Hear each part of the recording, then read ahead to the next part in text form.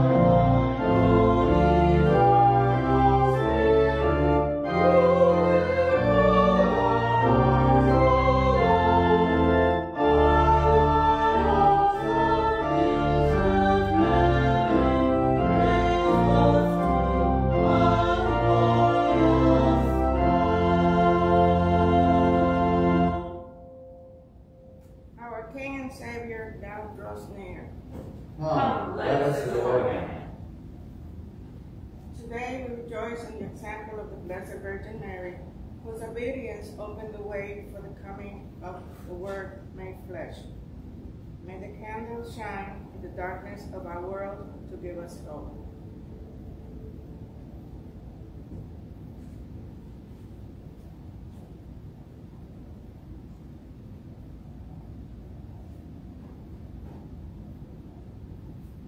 What is our prayer? As the candle shines with warmth and light, may our lives shine with the light of Christ, as we grow in love for God and all people. Come, Lord Jesus.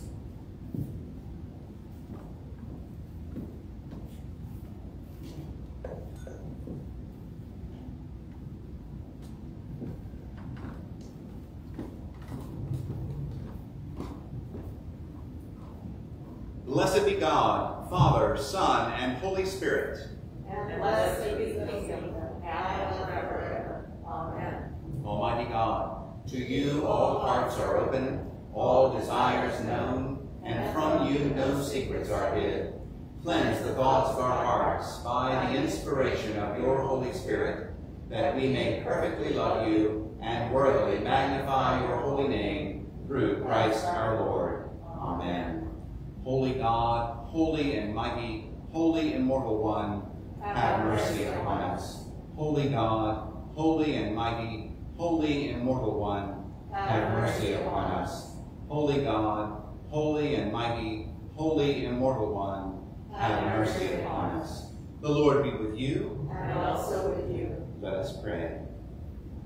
Purify our conscience, Almighty God, by your daily visitation, that your Son, Jesus Christ, at his coming, may find in us a mansion prepared for himself, who lives and reigns with you in the unity of the Holy Spirit, one God, now and forever. Amen. Please be seated for the readings.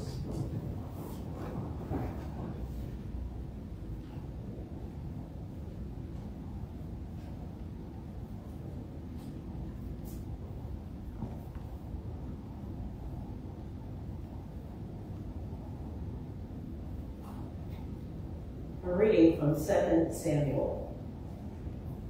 When the king was settled in his house, and the Lord had given him rest from all his enemies around him, the king said to the prophet Nathan, "See now, I am living in a house of cedar, but the ark of God stays in a tent." Nathan said to the king, "Go, do all that you have in mind, for the Lord is with you."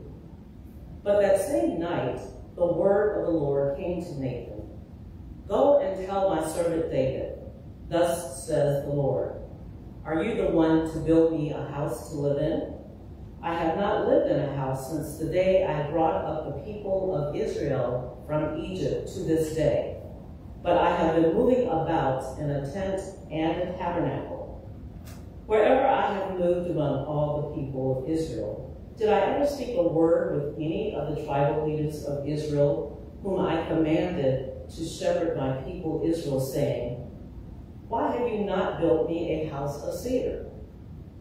Now therefore, thus you shall say to my servant David, thus says the Lord of hosts, I took you from the pasture, from following the sheep, to be the prince over my people Israel. And I have been with you wherever you went, and have cut off all your enemies from before you. And I will make for you a great name, like the name of the great ones of the earth. And I will appoint a place for my people Israel, and will plant them, so that they may live in their own place, and be disturbed no more. And evildoers shall afflict them no more, as formerly, from the time that I appointed judges over my people Israel. And I will give you rest from all your enemies. Moreover, the Lord declares to you that the Lord will make you a house. Your house and your kingdom shall be made sure forever before me. Your throne shall be established forever. The word of the Lord. Thanks be to God. We shall read portions of Psalm 89 in unison. Your love, O Lord, forever will I sing. From age to age my mouth will proclaim your faithfulness. For I am persuaded that your love is established forever. You have set your faithfulness firmly in the heavens. I have made a covenant with my chosen one. I have sworn an oath to David, my servant. I will establish your line forever and preserve your throne for all generations. You spoke once in a vision and said to your faithful people, I have set the crown upon a warrior and have exalted one chosen out of the people. I have found David, my servant. With my holy oil have I anointed him. My hand will hold him fast, and my arm will make him strong. No enemy shall deceive him, nor any wicked man bring him down. I will crush his foes before him, and strike down those who hate him. My faithfulness and love shall be with him, and he shall be victorious through my name. I shall make his dominion extend from the great sea to the river. He will say to me, you are my Father, my God, and the rock of my salvation. Glory to the Father, and to the Son, and to the Holy Spirit, as it was in the beginning, is now, and will be forever. Amen. A reading from Paul's letter to the Romans. Now to God, who is able to strengthen you according to my gospel and the proclamation of Jesus Christ, according to the revelation of the mystery that was kept secret for long ages, but is now disclosed, and through the prophetic writings is made known to all the Gentiles, according to the command of the eternal God, to bring about the obedience of faith to the only wise God, through Jesus Christ, to whom be glory forever. Amen. The word of the Lord. Thanks be to God.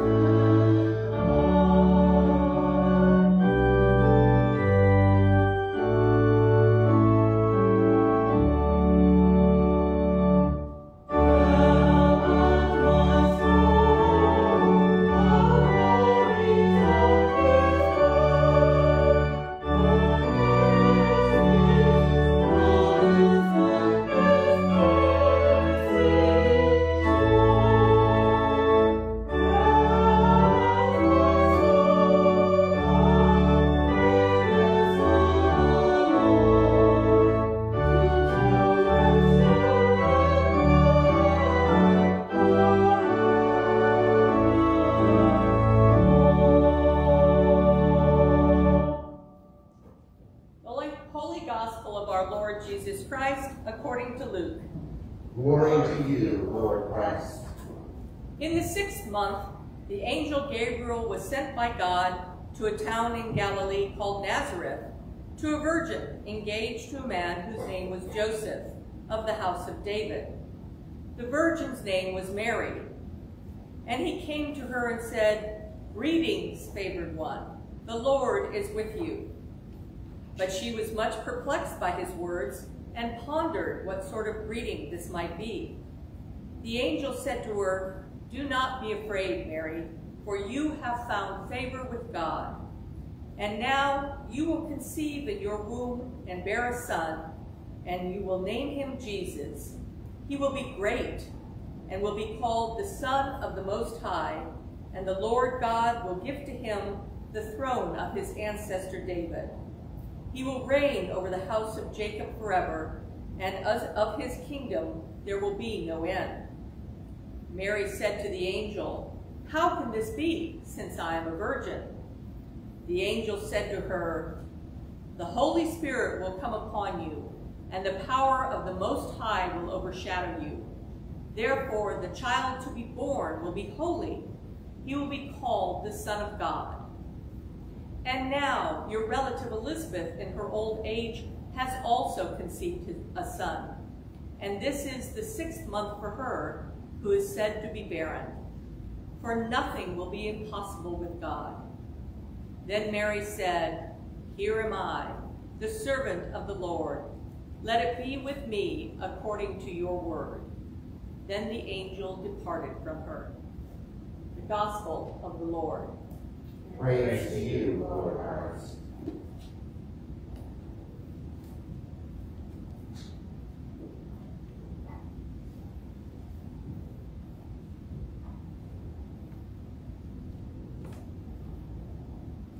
Please be seated.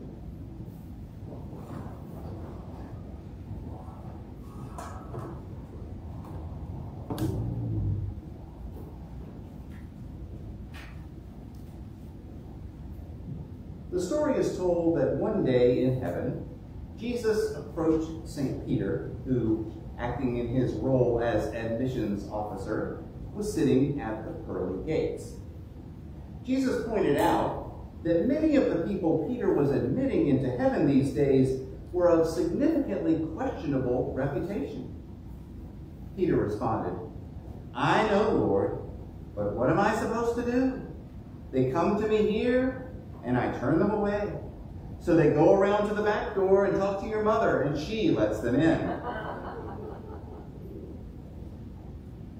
Have you ever noticed that in Advent, the clock runs backwards? On the first Sunday, we focus on the hope of the final Advent, when the Lord will return in glory and reveal the ultimate truth of God to the whole creation, the living and the dead. On the 2 middle Sundays, John the Baptizer takes center stage as the one whose ministry precedes that of his cousin Jesus, and he points to him as the world's hope. And on the 4th Sunday, today, our attention is turned to the way God chose to bring all the rest of it to pass, through a young teenage girl named Miriam, or in the Greek, Mary.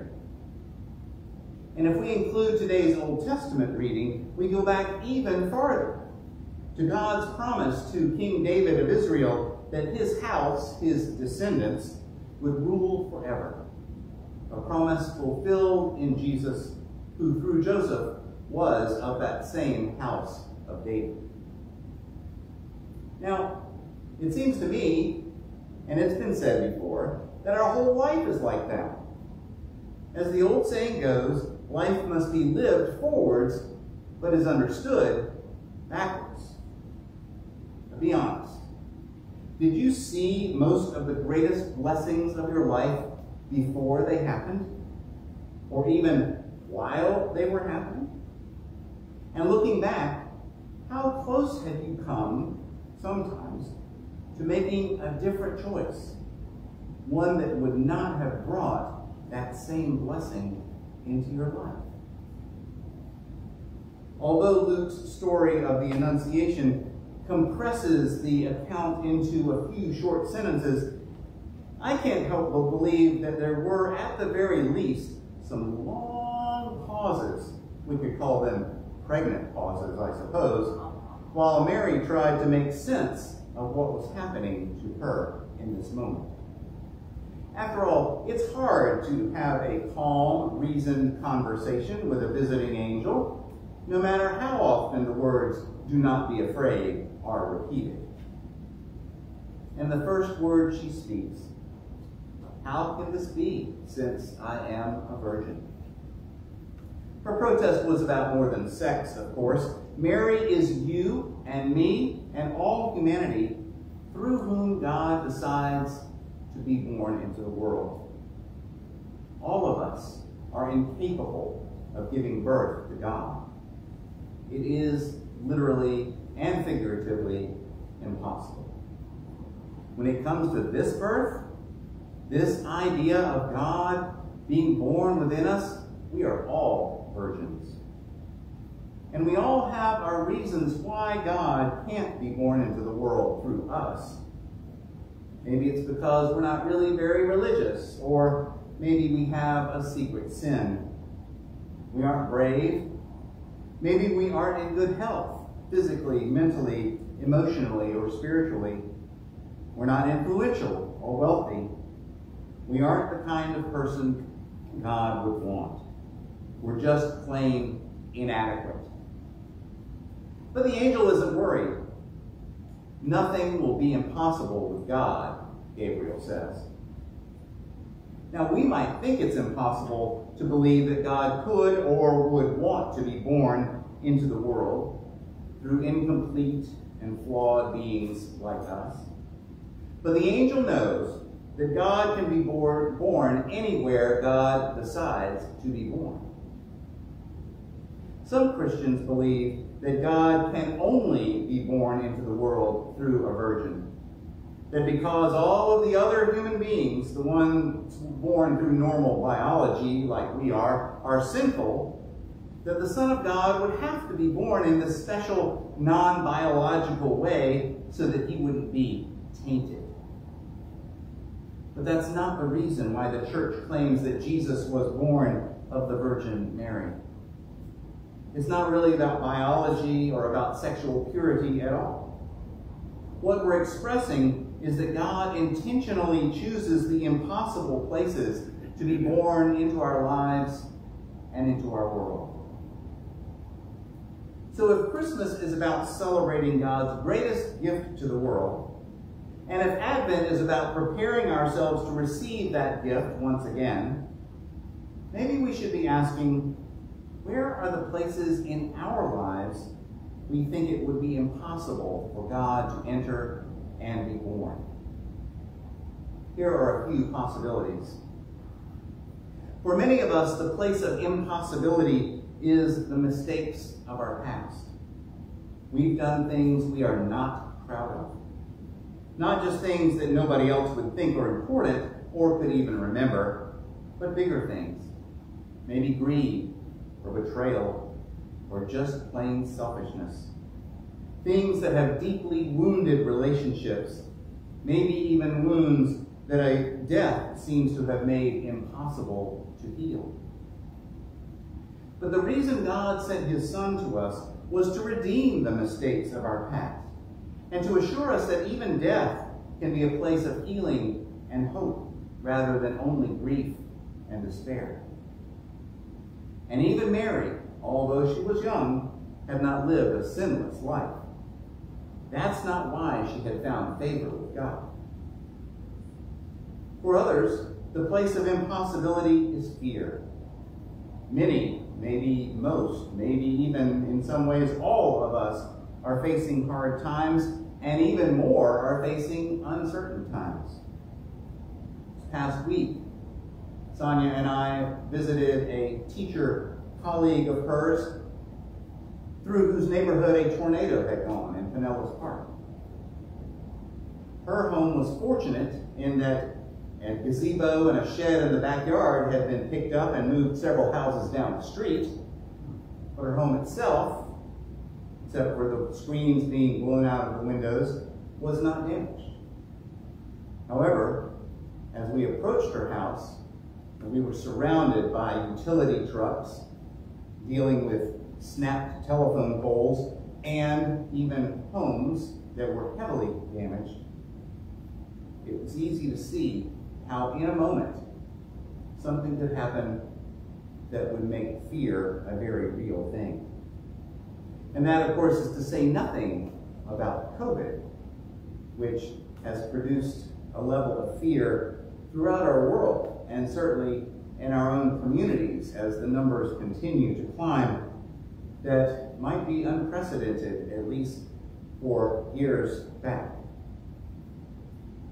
And isn't most fear the fear of the unknown?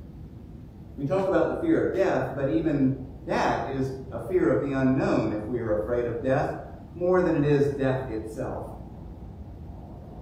In our culture, we are often led to believe that we can control our lives, our health, our resources, our careers, our relationships, and perhaps we have more control over our lives, or at least more ability to have influence in various parts of our lives than any generation before us.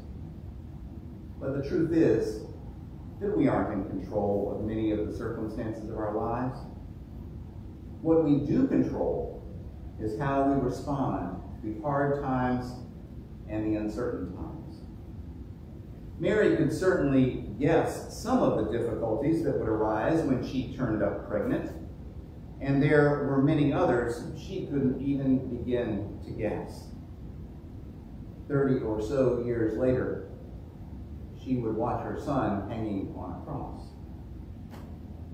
She was certainly afraid, both because of the presence of the archangel and by his words to her.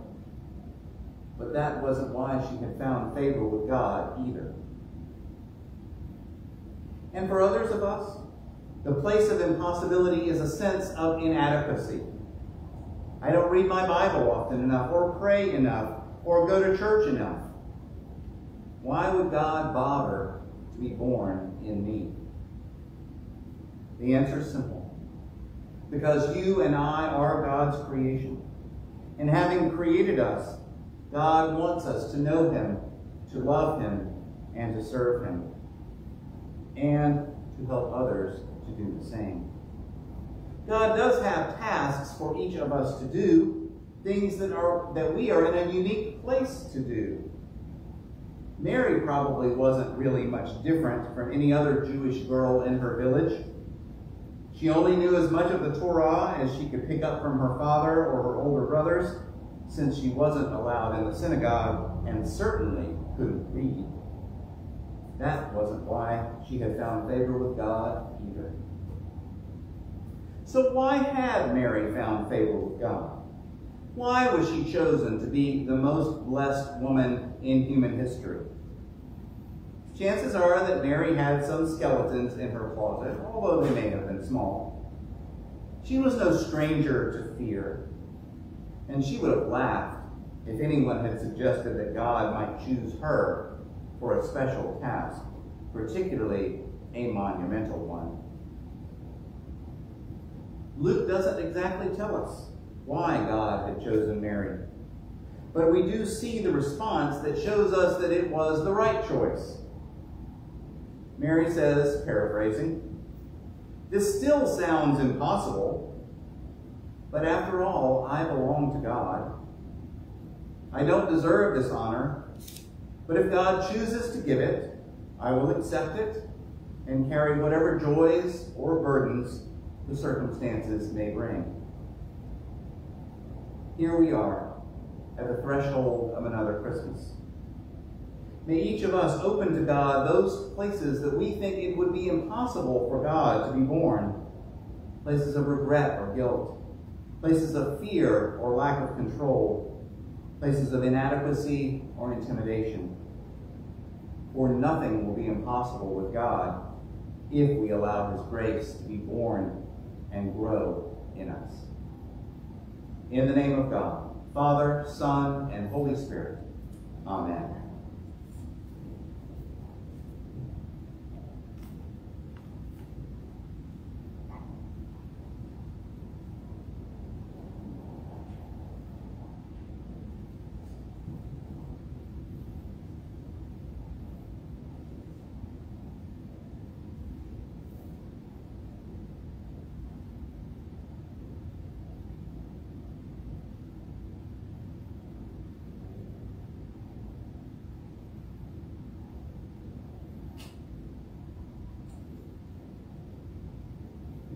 Let us now stand and affirm our faith in the words of the Nicene Creed.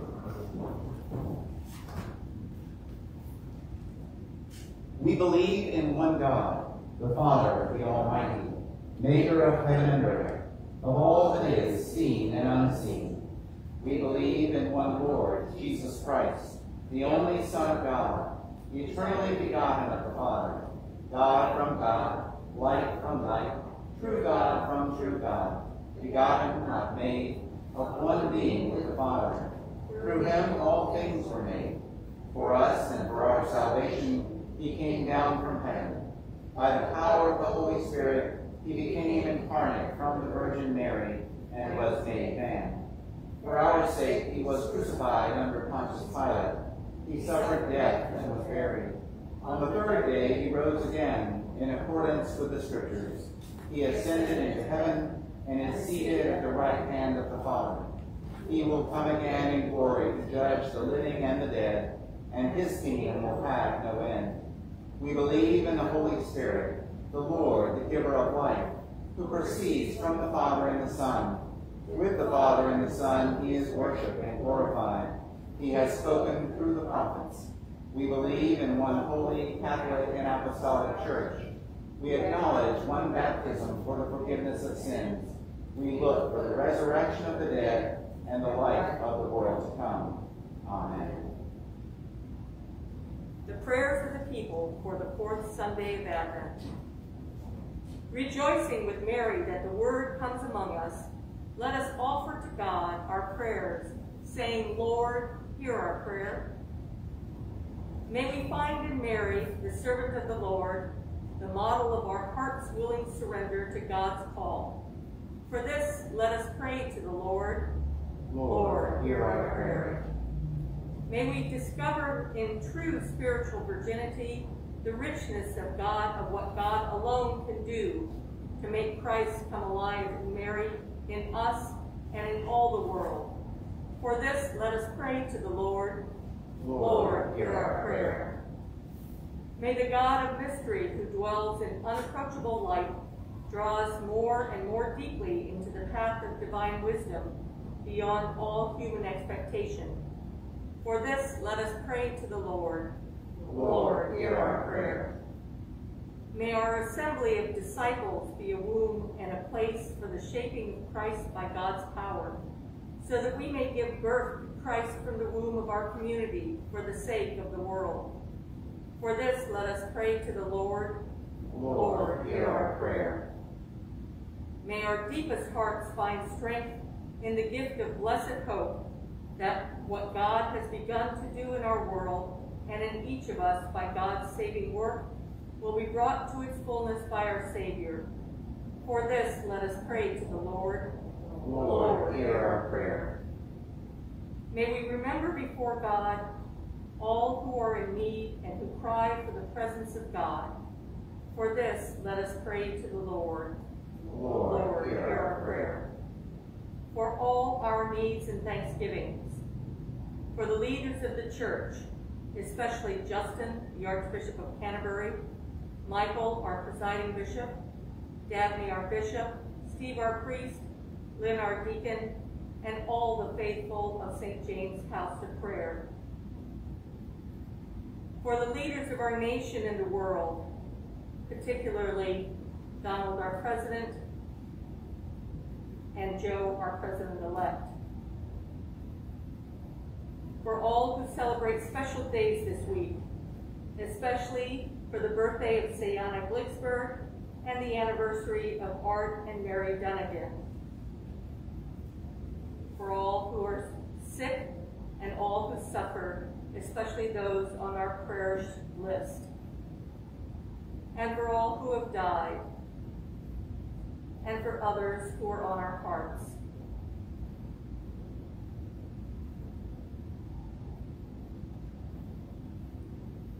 Call us to yourself, O God, as you called Mary, that we may be formed into a dwelling of holiness, giving life to all peoples of the world, through Mary's Son, Jesus Christ our Lord.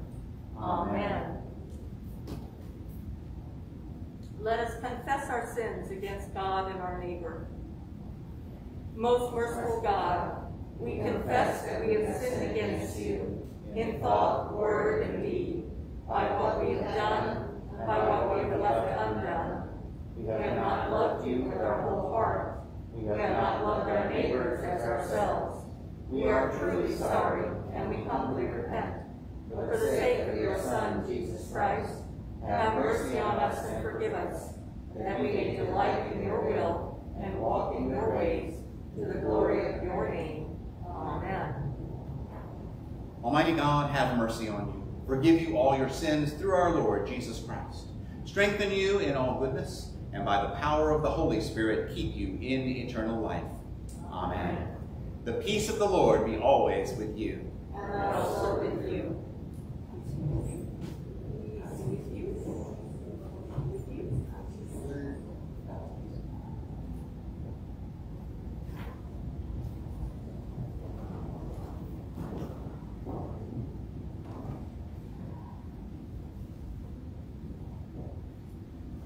Please remember as we go through this week, first of all, to stay safe, and secondly, to remember as you have opportunities, the poor and needy, those who the most need to hear the good news, and those who need to be able to receive God into their own lives.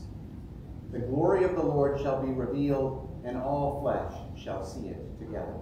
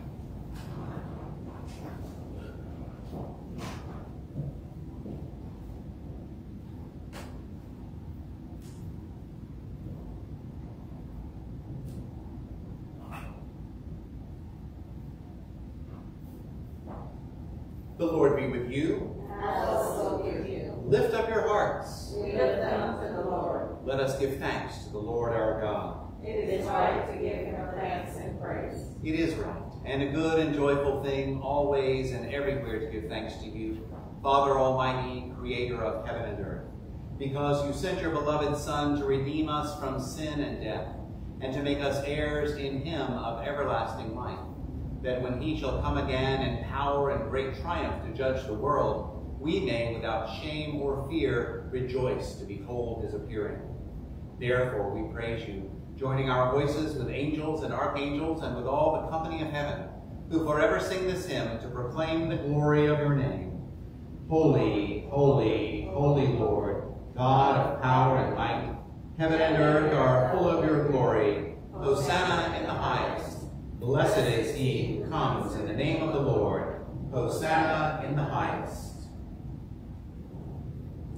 We give thanks to you, O God, for the goodness and love which you have made known to us in creation, in the calling of Israel to be your people, in your word spoken through the prophets, and above all in the word made flesh, Jesus, your Son. For in these last days you sent him to be incarnate from the Virgin Mary, to be the Savior and Redeemer of the world. In him you have delivered us from evil and made us worthy to stand before you. In him you have brought us out of error into truth, out of sin into righteousness, out of death into life. On the night before he died for us, our Lord Jesus Christ took bread, and when he had given thanks to you, he broke it and gave it to his disciples and said, "Take, eat. This is my body, which is given for you. Do this for the remembrance of me."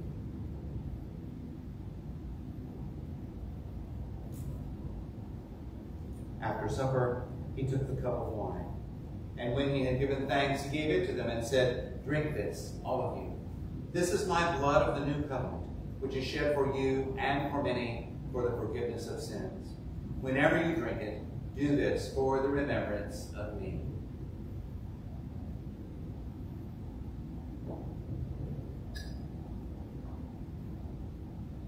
Therefore, according to his command, O Father, we remember his death, we proclaim his resurrection, we await his coming in glory.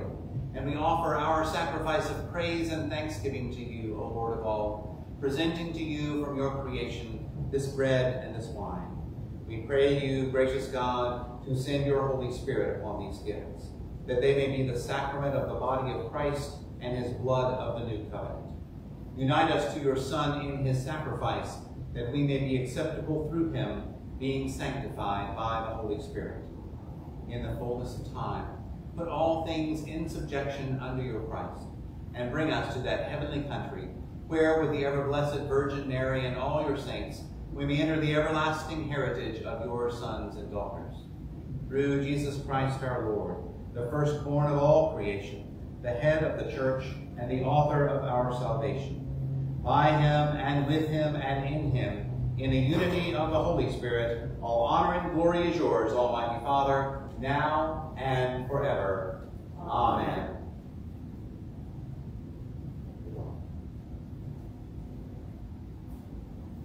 And now, as our Savior Christ has taught us, we are bold to say, Our Father, who art in heaven, hallowed be thy name. Thy kingdom come, thy will be done, on earth as it is in heaven. Give us this day our daily bread, and forgive us our trespasses, as we forgive those who trespass against us. And lead us not into temptation, but deliver us from evil. For thine is the kingdom, and the power, and the glory, forever and ever. Amen.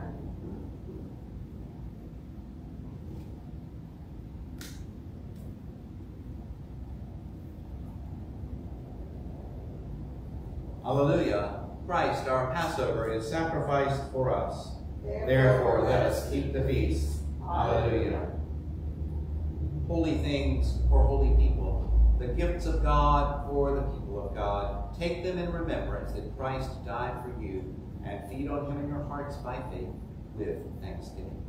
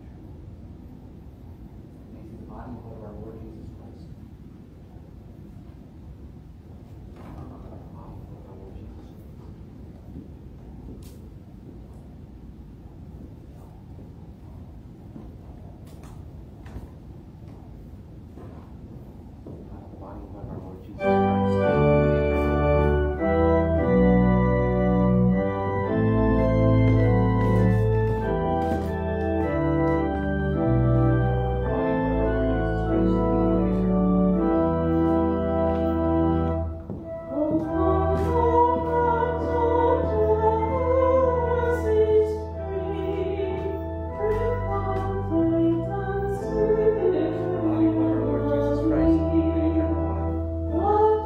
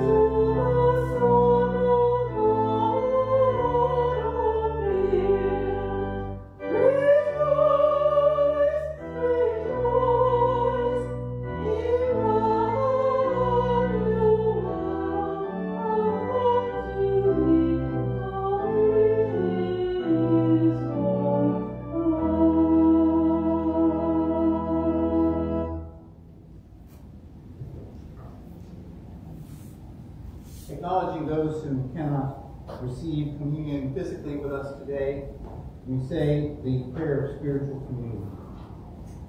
My Jesus, I believe that you are truly present in the blessed sacrament of the altar. I love you above all things and long for you in my soul. Since I cannot now receive you sacramentally, come at least spiritually into my heart. As though you have already come, I embrace you and unite myself entirely to you. Never permit me to be separated from you. Amen. We continue with the post-communion prayer of thanksgiving.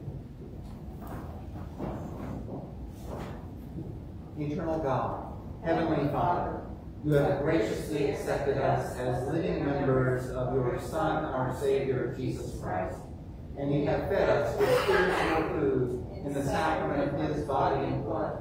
Send us now into the world in peace, and grant us strength and courage to love and serve you with gladness and singleness of heart, through Christ our Lord. Amen. May the sun of righteousness shine upon you, and scatter all obstacles from before your path. And the blessing of God Almighty, the Father, the Son, and the Holy Spirit be upon you and remain with you always. Amen.